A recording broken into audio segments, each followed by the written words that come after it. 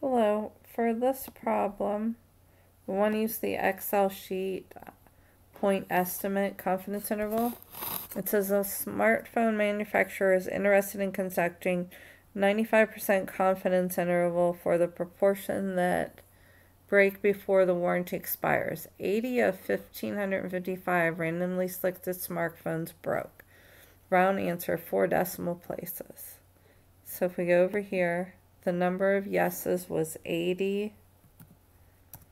Sample size 1,555.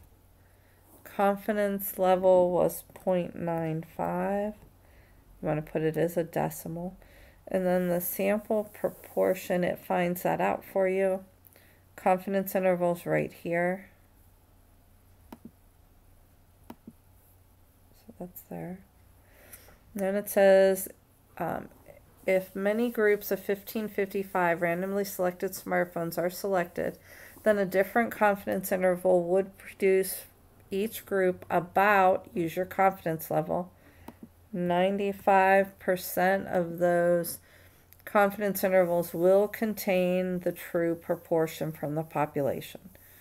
So if we gather many samples of 1,555, 95%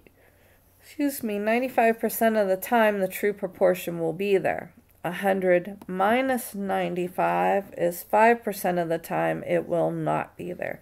So this was just using your confidence interval.